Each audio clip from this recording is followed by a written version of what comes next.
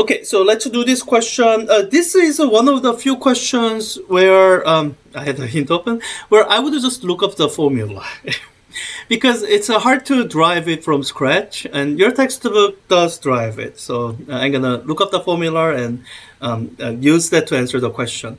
So it says a single slit of some width is illuminated by, let me just sketch it to make sure I'm not, I at least have an understanding of the setup. So I have a single slit of some width. A is being illuminated, and then it's projecting a pattern here on a screen. And if you remember seeing the diffraction pattern, there's a central maximum, and then there's these smaller things next to the central maxima.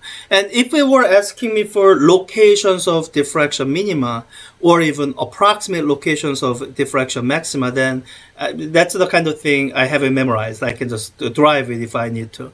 But what it's actually asking is, it's asking us basically what is intensity as a function of theta, as a function of this theta. And that is something that I would have a hard time driving right on the spot. If you give me like 20 minutes, I can drive it, but your textbook already did it. So let me go look it up. I'm going to have to look it up as two separate equations, because in section, chapter 4, section 2 says, look at equation 4.4. And as we look at equation 4.4, what you will see is that it uses some symbols that it defined previously. So this is equation 4.4. Let me just write it down so I have it as reference. And I think as I look at it, some of the symbols, I think I get it. I don't need to look it up. I is intensity. I naught is, well, I hope it's the same definition as that I naught there in terms of the maximum intensity of the central maximum, I hope. Yeah, and I think I can kind of say that beta approaching 0, that's I is going to be equal to I naught. Okay, and then I have sine beta over beta squared. And beta looks different from theta, so I better go look how beta is being defined to be sure. And when you scroll up, you will see beta being defined, being used here, and being defined here in 4.2. Good thing I looked.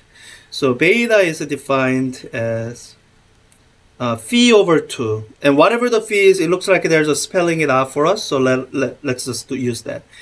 Pi times the A, I think that's the aperture, times sine theta, okay, that must be that theta, divided by lambda, wavelength probably. So I got these formulas. I can plug in numbers.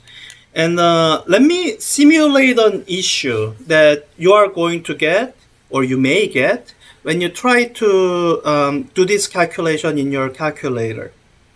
So let's suppose I'm trying to do this calculation in my calculator. I might plug in something like this.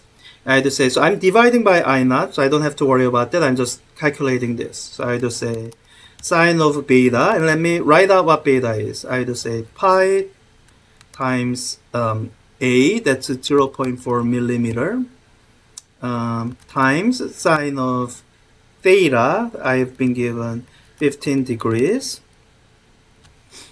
And let's see here.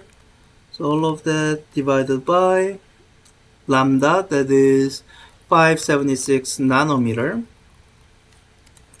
And let me put in a keyword that's basically designed to make sure that it'll trigger that error.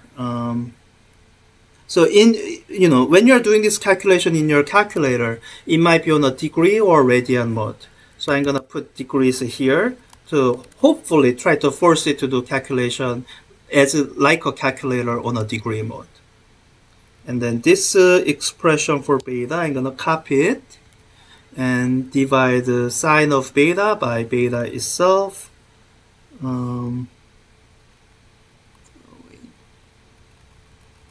The whole thing. And do I need to say degrees here? Let me try leaving it alone. And then square it. If you do calculation this way,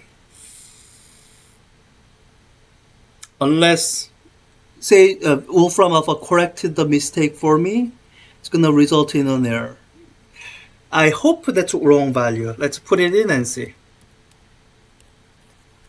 5.458 times 10 to the power minus 7. I think that's wrong. Let's see. Yeah. So here's the reason it's wrong. And if you are, so in Wolfram Alpha, I believe if I simply got rid of this extraneous keyword, it might actually fix itself. So if you're using Wolfram Alpha, you might never have seen this mistake pop up. Because right now it says 1.711 times 10 to the minus 6. Still small, but not as small as the other number. And apparently that's right. So what's going on? Why is the math working? It comes down to this beta, it's an angle-like quantity, which is why it's possible for you to put it into sine. What it is, it's a unitless quantity. And this formula here, it's giving you beta in radians. So, so you have to plug this number, you know, when you get a number for beta using this formula, you have to treat it like an angle that's given to you in radians. So if your calculator is in degree mode, because you're having to calculate sine theta, where theta is in degrees, it can't remain on degree mode when you calculate this. So you have to watch out. Beta has to be treated like an angular quantity in radians. So in Wolfram Alpha, so you know, unless you say the word degree, I think it automatically treats things like radians. So that's why this is perfectly fine. This numerical quantity, it's treating it like radians without me telling it to. So Wolfram Alpha, like a sophisticated program, it's able to do calculation of trig functions in degrees and in radians in a single line. But if you're using handheld calculator, you have to be careful. So watch out for that. Okay, yeah, so with the use of the formula, this is actually a really simple question, other than making sure that, you know, you're not mixed up by that, whether your calculator is in degree mode or in radian mode. I guess if you're working with a handheld calculator, probably the best thing to do is calculate beta, numerical value in radians, and then switch your calculator to radian mode, and then do this calculation. I think that's basically the only way to make sure you don't get this. That is the wrong answer.